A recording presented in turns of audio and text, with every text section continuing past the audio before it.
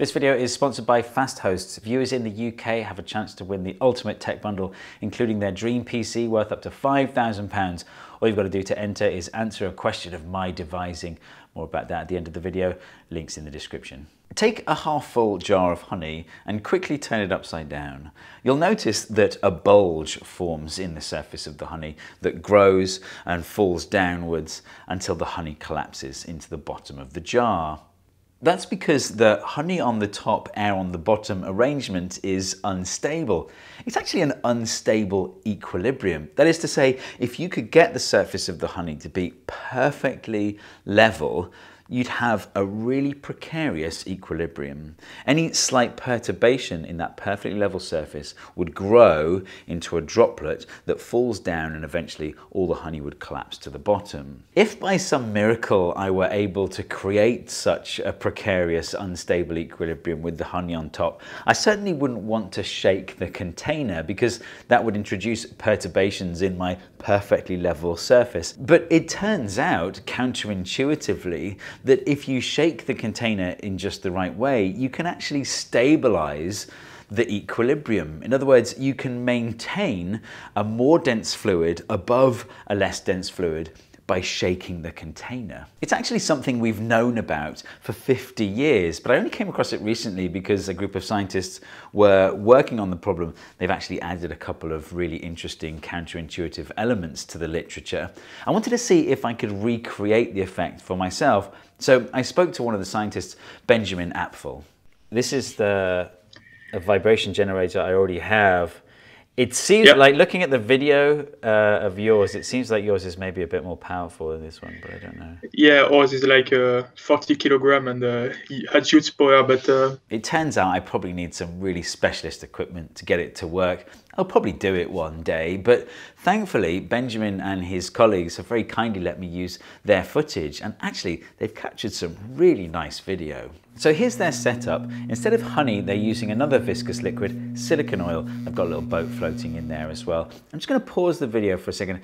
That hum that you could hear, that's 120 hertz. That's because the container is being pushed up and down 120 times per second, and you hear that as an audible frequency. The reason you can't see the container being pushed up and down is because the scientists are filming it at 60 frames per second.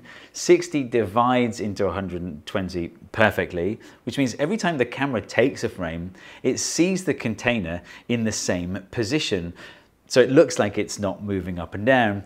That's the stroboscopic effect. I've talked about it in previous videos before, so I won't go on about it too much here, but I'll leave links in the description and in the card for those videos. Side note, you might be now wondering why we're not seeing rolling shutter artifacts in the scientist's video like I've experienced before in past videos. Like here, I'm using the stroboscopic effect as a kind of fake slow-mo, and look, that wooden rod seems to be bending and warping.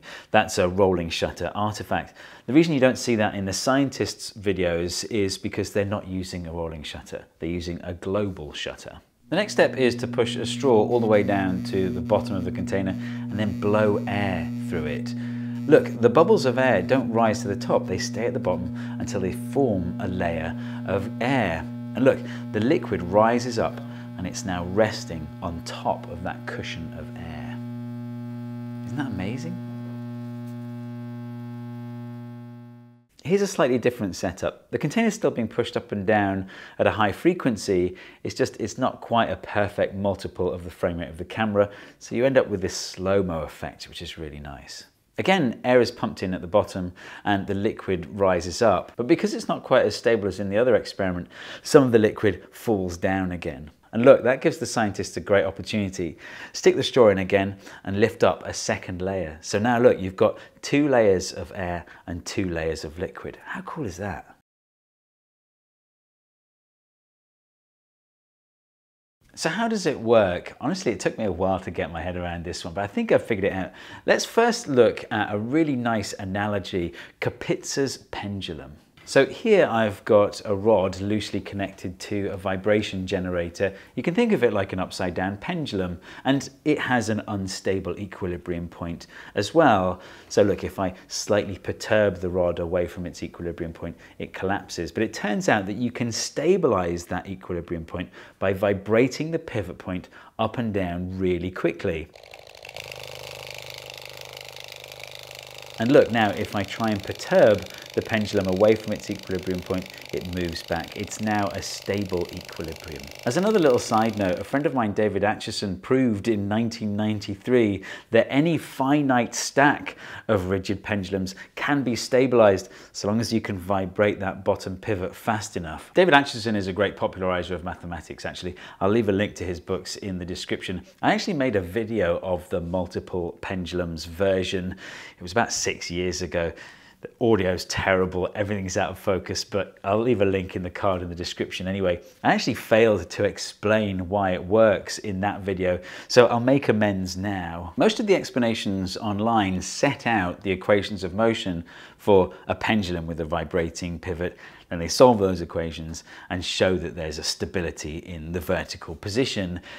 But I always try to find an intuitive physical explanation if possible. I did find one paper that goes through it in that way. I'll leave a link to it in the description. But it goes like this. First of all, imagine a scenario without gravity. So I've got that set up on the table here. I'm going to push the rod up and down from this pivot point here. And of course, when I say up and down, I mean relative to the orientation of the camera, not up and down relative to gravity. And look what happens when I pull the rod downwards. The rod tilts towards the vertical axis. And when I push the rod upwards, it tilts away from the vertical axis.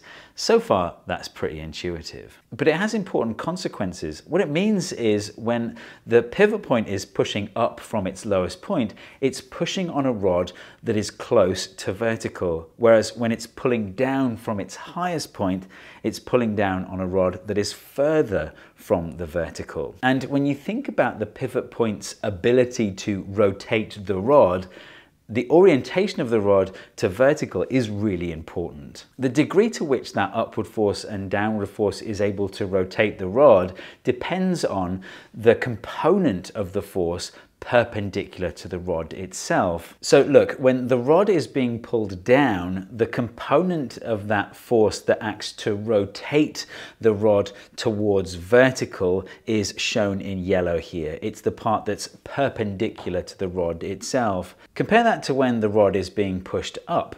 The component of that force that rotates the rod away from vertical is also shown in yellow here, and you can see that it's smaller. In summary, the point is when the pivot point is pulling the rod down, it exerts a relatively large torque, restoring the rod to vertical, compared to when the pivot point is pushing the rod up, it exerts a relatively small torque, pulling the rod away from vertical. So if you average that over time, you get a net force restoring the rod to vertical. So when we reintroduce gravity, so long as that net force restoring the rod to vertical is greater than the force of gravity, we get a stable equilibrium. How does this relate to the levitating liquid? Well, it really is quite a nice analogy. So think about this body of liquid that's being pushed up and pulled down. When it's being pulled down, it's accelerating downwards. If that acceleration is greater than acceleration due to gravity, then this body of liquid will experience negative g.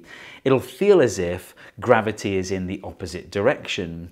And of course, gravity has the effect of restoring a perturbed liquid surface to make it flatter. So as the body of liquid is accelerating downwards, that bottom layer is being flattened. When the body of water is accelerating upwards, it's going to feel a combination of gravity and extra g's because it's accelerating upwards.